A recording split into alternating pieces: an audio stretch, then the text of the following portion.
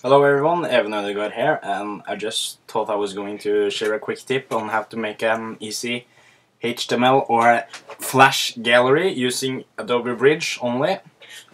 I think this is a smart way to cut down time if you don't know how to make a Flash gallery yourself or HTML gallery. This will be really easy to use for you, and also if you're making a website.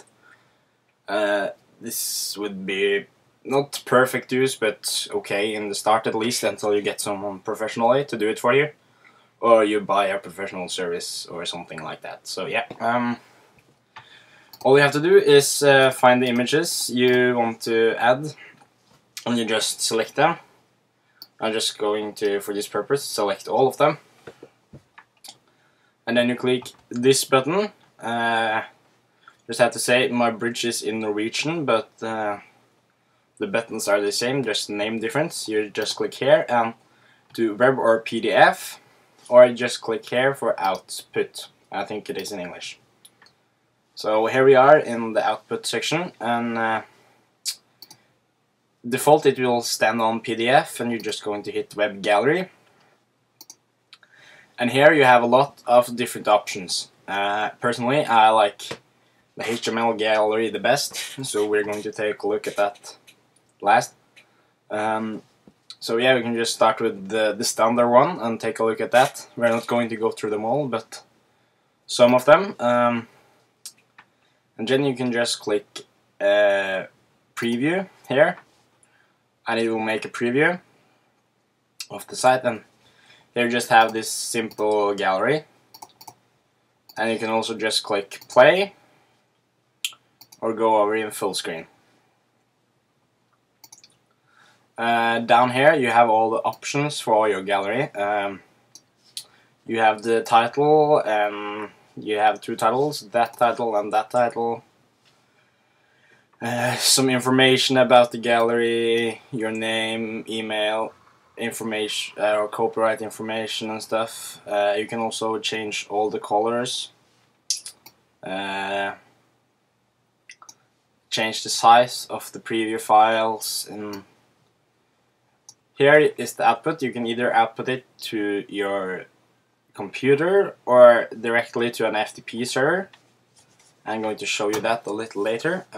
Just going to take a look at some other. This one is my favorite of the flashes, I think. Same as the other one, but with an easier flash menu here, which shows more of the pictures. And you can change the size of the minute or the thumbnails and stuff like that. And also for all the designs you can change colors, preview size, and all that stuff. Another cool built-in gallery is the Postcard Viewer. You open it and you will get it out like that, and you can just press the one you want to look at and go from the side. If you click on the frame here, you will jump over, and if you click in the middle, you will get back here. And this is also kind of cool. And you can also change everything and add picture text and change change height and stuff here, and the name and stuff like that. So yeah, going over to the HTML gallery, which looks like this. I like to use this gallery when I'm delivering files, when I'm shot events and stuff, because they are really easy and organizable. So just gonna show you how I do that. Pictures for this test. I'm going to choose something else to write here. Test gallery. Pictures by me. Here is an example of a test gallery in Adobe Bridge. You want to write your name, which will show up down there, and if you push the name, it will directly send you a mail to your email address. and you can write all rights this served and the copyright section. If you want to, you can change the colors. I tend to like the default colors, really. Just going to hit update. I really like the default colors, as I said. I think they are alright, and you know, they pretty much show off what the image is for, so yeah. I'm just going to click on the image. You see here the preview file is really small. So we want to make that bigger, and that you do here. And you can just hit 800 pixels, I guess would be something nice. Hit update, and you can just click in again, and here you have it, preview. You can also preview in web browser by clicking preview in web browser. That will open in your standard web browser, and you can click through the gallery like this.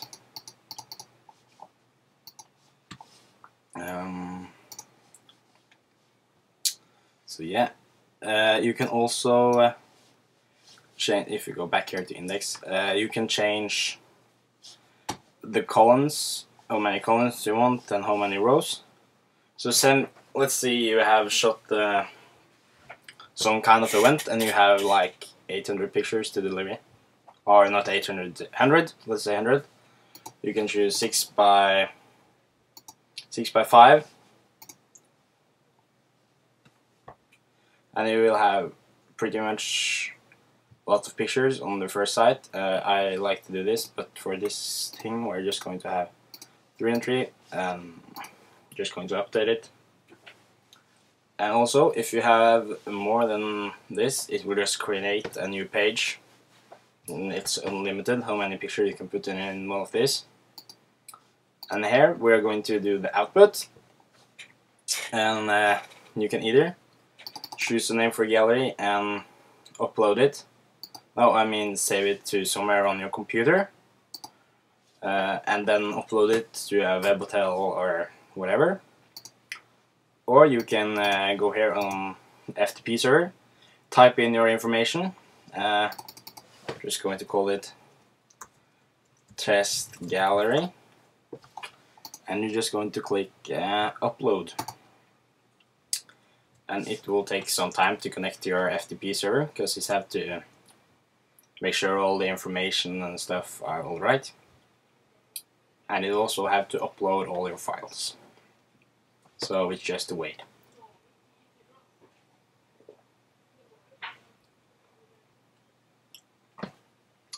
Okay, so here it has started the uploading, so it's just uploading all the files and stuff. And another reason why I like to use the HTML, I can easily, with my basic HTML knowledge, go in afterwards and change things in the code or add things. And that's a nifty feature to know, I think. So yeah, more waiting. It takes some time to upload depending on your internet speed and stuff.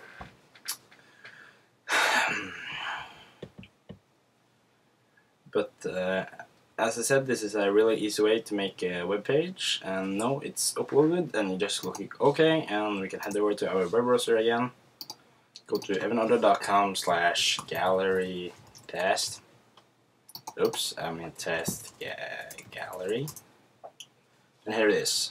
So yeah, an easy gallery to make, and yeah, easy. It's fun to play around with colors and that kind of stuff. So yeah, I hope you liked the video. Thanks for watching. Bye.